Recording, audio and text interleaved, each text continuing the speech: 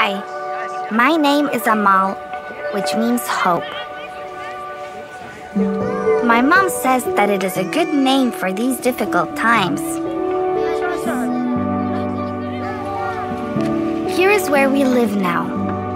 In tents. But it is not a picnic. We used to live in a nice house.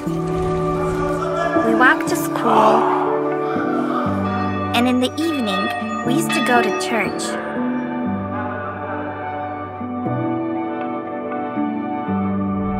And then everything changed. That is why we live like this now. Sometimes I miss our old house. They recently built a new school for us, to which we like to go to because we have such cool teachers. After school, we pray and play with our priest. My brother comes home loaded with packages of food that we get from these people with the red circle. They also help us to have heating where we live, because the winter is very, very cold.